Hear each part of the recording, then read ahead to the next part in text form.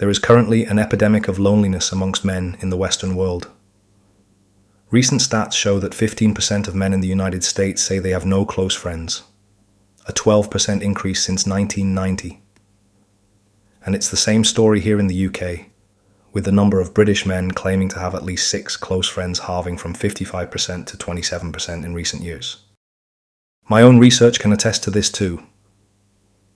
Having spoken directly with a small sample size of men who have taken the masculine archetypes test that I set up online to help men discover their archetype energy so they can better understand themselves. A common theme that jumped out to me in the conversations I had was a feeling of lack of community, isolation, and loneliness, particularly with regard to being able to discuss these concepts of the masculine archetypes with other men. That was true for men living in the United States, Canada, United Kingdom, Germany, or Australia. In this video, we'll explore the reasons why men become socially detached and how you can overcome loneliness and isolation.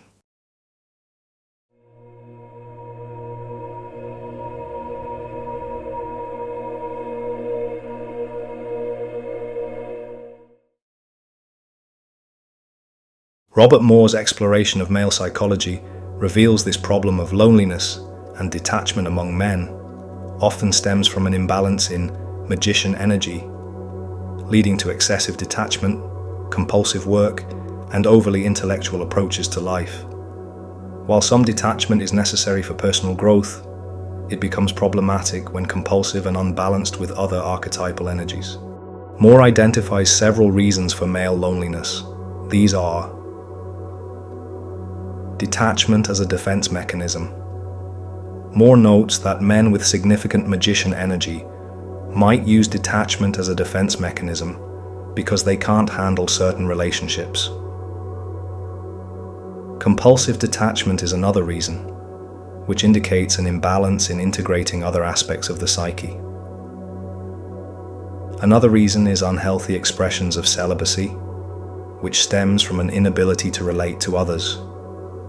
This would include men who are incels in this category. And lastly, a common one, which is isolation in middle age, often following life events like divorce.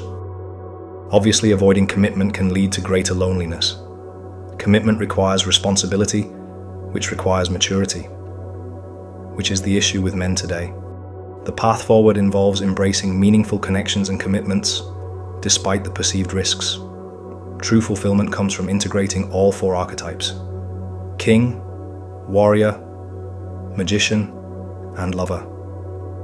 A life rich in relationships and community offers not just companionship, but a sense of purpose, continuity, and spiritual fulfillment. This was the central message of Robert Moore's lectures. This is your place of transformative space, the space of the magician, the priest, and the priestess. This is the space of transformation. This is the space of the magician in his or her study, and this is the place of, there's a real detachment here. In fact, clinically, whenever you're dealing with detached personalities, they operate a lot out of this space. You know, a person that's flooded with lover energy doesn't really know when they invade somebody else's space. Well, you know, when somebody invades your space once, you try to grin and bear it.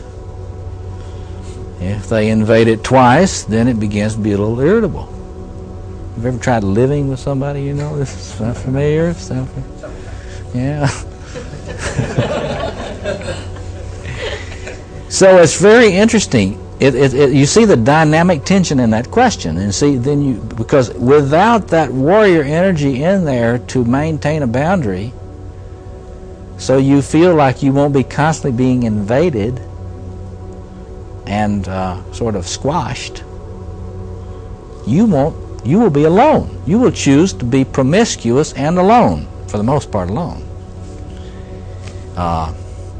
What happens to a lot of people that have got so much lover energy and they're very promiscuous, then they try that for a while, but it's so painful then they begin to detach, and they move into this sort of trickster magician sector, and they start increasingly living alone, being alone. They back out. They start detaching into sort of asocial modes. You know, with all this magician stuff, that the way out is detachment. There is no way out as a king or queen. You got to be clear about this. King and queen equate with sacrifice. There's no difference. The archetype of sacrifice is in the king and queen sector. So if you got lots of king or queen energy, you tend to be a little masochistic. Unless, as he puts it, you're absolutely right, unless you happen to have a lot of warrior developed, then this person has a hard time setting limits on other people's demands. And when they have to set limits, they disappear and detach. I don't answer your phone call. See? I really meant to, but, but I didn't. Now, of course, detachment in itself is not pathological at all. If you're not detached, if you can't be detached enough, you won't have any time for reflection. There won't be any protected space for your reflection. There won't be any temple. So that in itself is not pathological at all. But if you're compulsively detached, it's pathological. And that's the thing about an archetype of possession. It always makes you compulsively something. Robert Moore suggests several strategies and perspectives to overcome loneliness and isolation. Engage in public and communal activities. Moore highlights the importance of investing yourself in activities that are not private, but for the common good, such as mentoring and being involved in public responsibilities. This helps in creating a sense of belonging and purpose. He also suggests joining groups that focus on communal and ecological concerns, mentioning Greenpeace as an example, which can provide a sense of connection and purpose. Develop and integrate different archetypal energies. Moore emphasizes the importance of integrating different aspects of the psyche, such as the warrior, lover, magician, and king energies. This balance can help you feel more whole and connected.